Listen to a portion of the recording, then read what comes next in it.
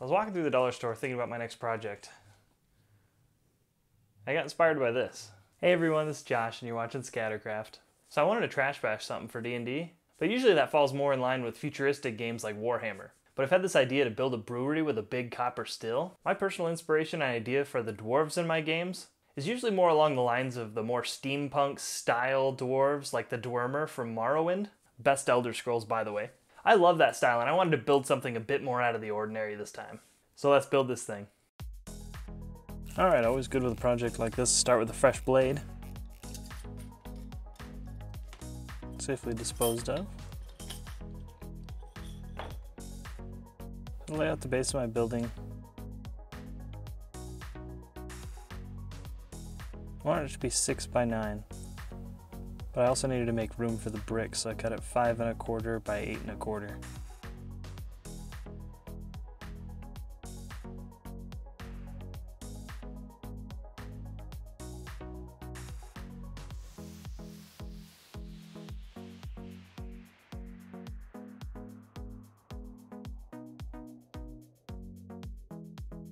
So I decided this project needed a base, so I decided to cut one out of the 1 inch here.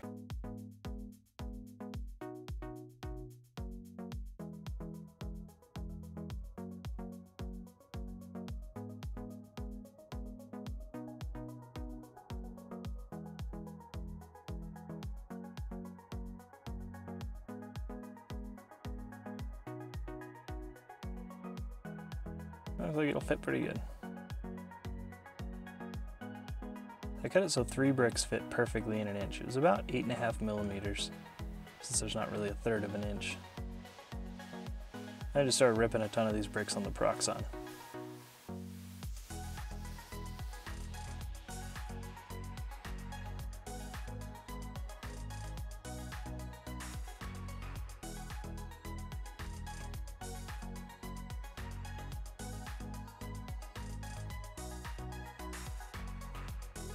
Measured out a space for a staircase. Decided about 2 inch wide was about right.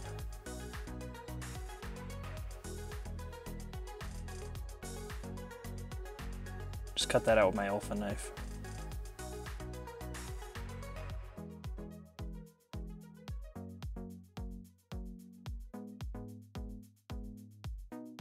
It would be best to get all the bricks laid before I started building the steps.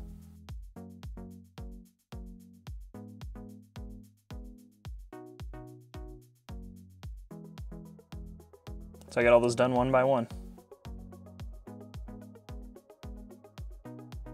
There it is. I started cutting pavers for the top.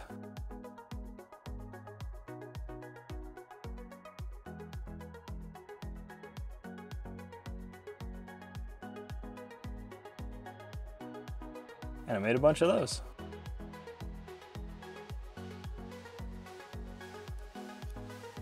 I just cut to fit pieces to make the stairs.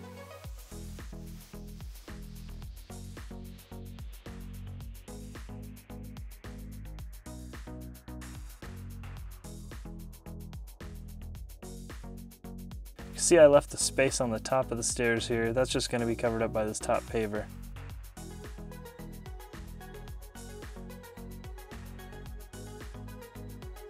And there it is with the offset pavers.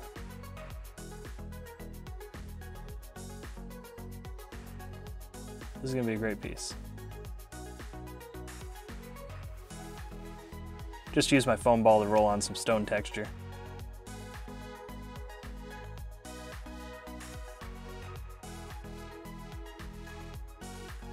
Then I applied the Mod Podge. While that dries, I'll work on the house.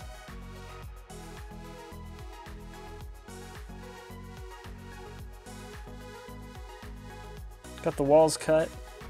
Did about 3 inches tall here. I don't know if I measured it.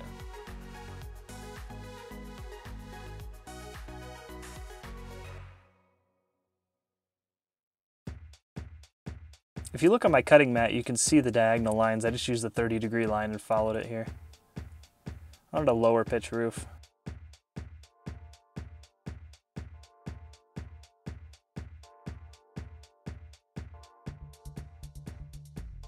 I just glued on the front and back.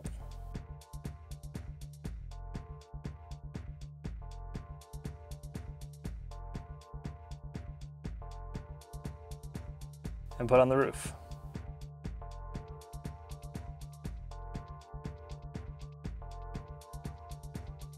There we go. I thought the ends of the roof were kind of boring, so I created this shape. Can't tell you the dimensions because I just laid it out and cut it until it looked nice. This is what I came up with, and I kind of like it. I started laying all the bricks on the house. Decided I wanted some timbers as well, so I had to rip out a few bricks. Oh, that little piece came with it too. I have to put that back in. Just angled the top of this at a 30 degree as well to make it fit under the roof nicely.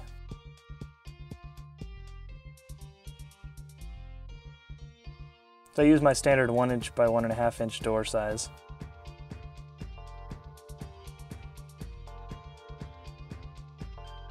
I had some adhesive backed shipping labels. I thought those would be pretty good. Instead of gluing construction paper on, I could just stick them down. They worked pretty well, made it much easier.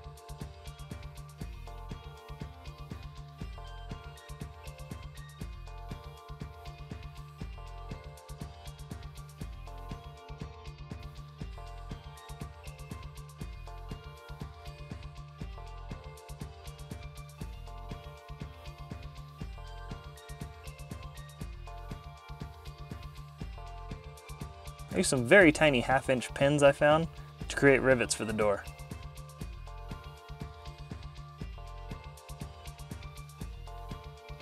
Then I just wood frame that in.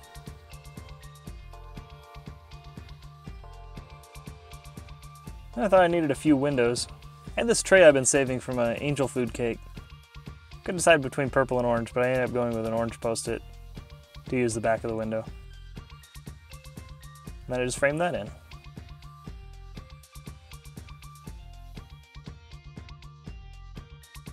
To cover up the edges, I put little trim pieces in. Made the window look nice and detailed.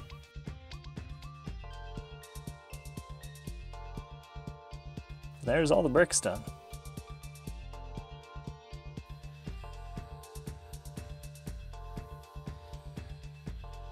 Use these paper smoothie straws I got online for pretty cheap.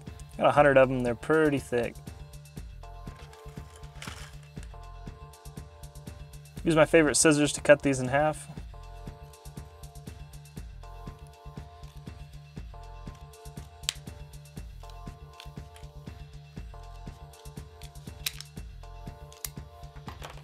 It always seemed to give a bad side and a good side. So I use the bad sides for the bottom and the good sides for the top.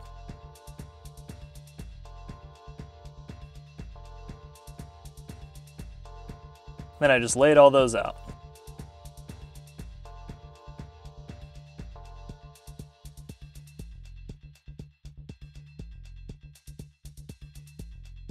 Started trimming everything out.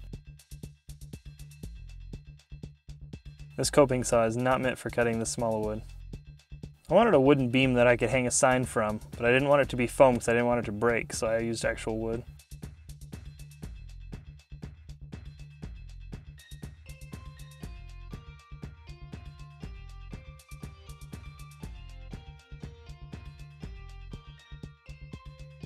I started laying out all the shingles one by one. This is what really took a long time.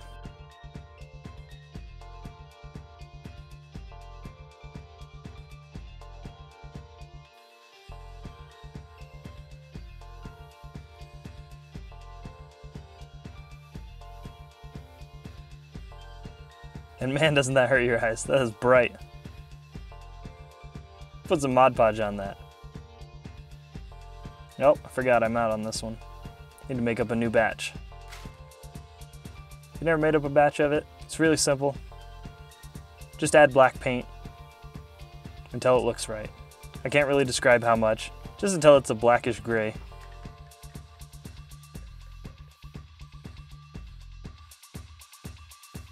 I just start painting that on everywhere.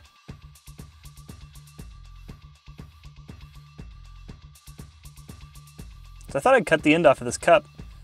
Then I realized I could just flip it over and build a base around it. And that'd be much easier and it'd look nice.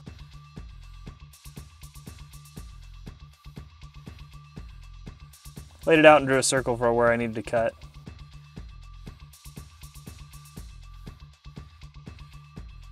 And then just cut that out.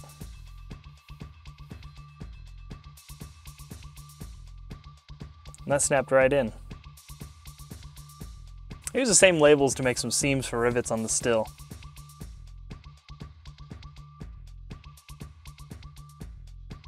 The circle ones I laid out with my compass and cut them out with the scissors.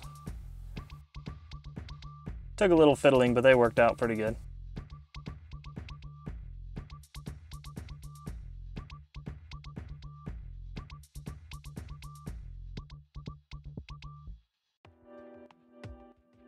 So I got a 4-pack of funnels a while back for changing my oil, and this little tiny one came with it, and I've never used it, so I thought it'd be good use for this.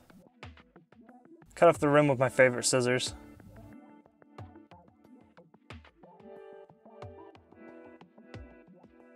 And then covered that too.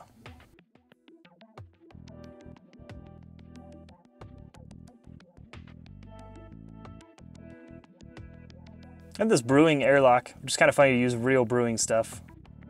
These are real cheap, but it was very hard plastic and I couldn't cut it. I ended up cutting it on the Proxon. I don't recommend doing this. It put off some nasty fumes and I wouldn't recommend breathing that in.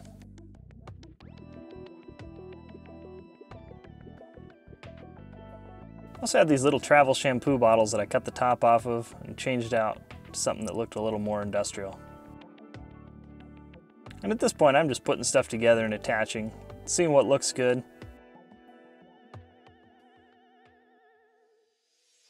Got my little bits container and try to find a top for that piece.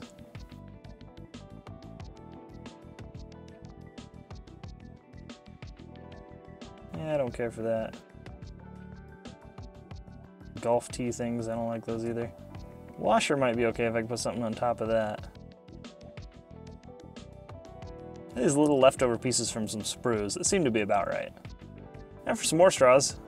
I got these little bendy straws at the dollar store.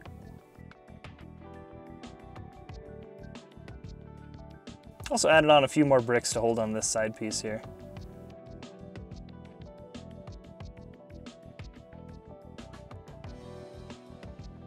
I figured it'd be kind of nice to have a suspended tank up here. Put some supports holding it up. That's what I could use to run all the hoses off of.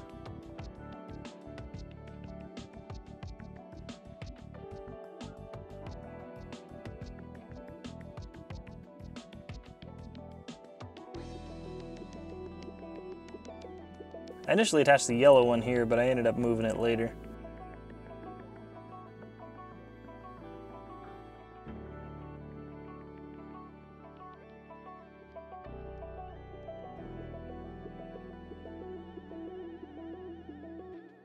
Twisted the green one up here to be a condenser for the still.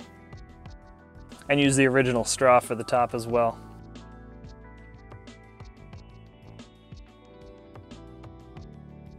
I used more of the little pins that I used on the door for this, but I had to put them in with a pair of pliers and it was pretty tough. They kept bending on me. I think I bent 10 or 20 of them. The top was too hard, so I ended up putting rhinestones on there as rivets. Then after I Mod Podged the base so that the foam wouldn't melt, I spray painted it all. This is the fun part because you get to see it as one piece.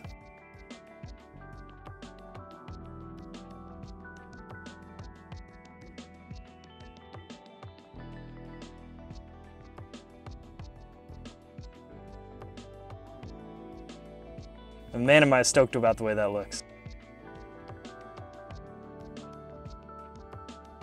Cut out a couple of little beer mugs for a sign for the building.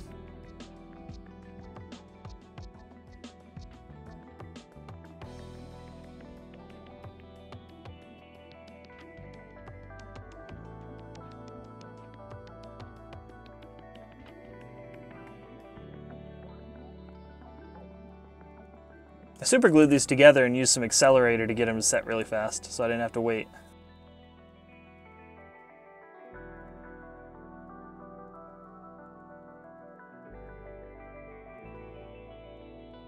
I just sanded that down.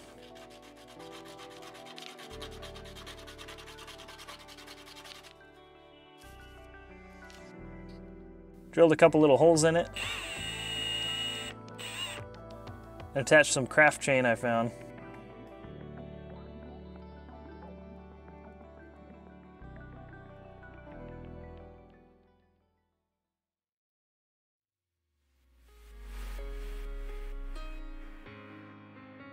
I painted out all the stonework in a pewter gray.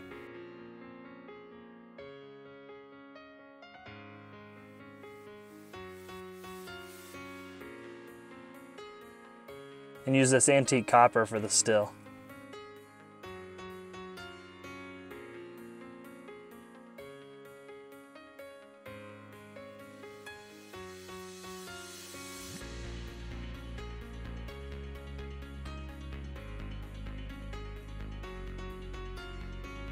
I also use the same antique copper for the roof.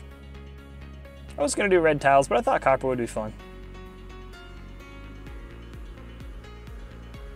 Then I used a light mocha to dry brush all the stone.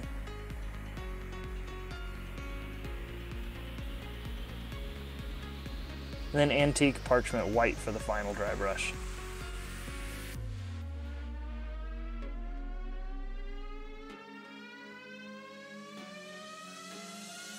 All right, and now for the reveal.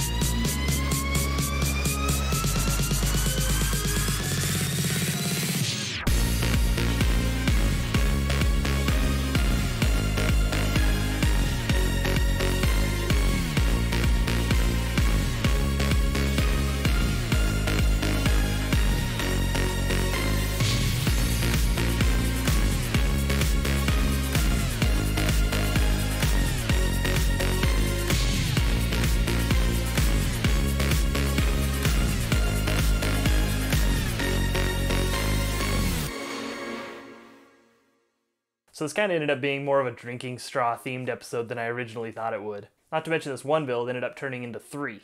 So starting with the building here, I really love the look I ended up getting with the paper milkshake straws I used for the roof, but it was very time consuming. This probably took up half of the entire house build time just building the roof. That being said, I'm glad I tried it out because it ended up looking real nice, and maybe I'll use it on smaller builds in the future, maybe not such a big roof like this.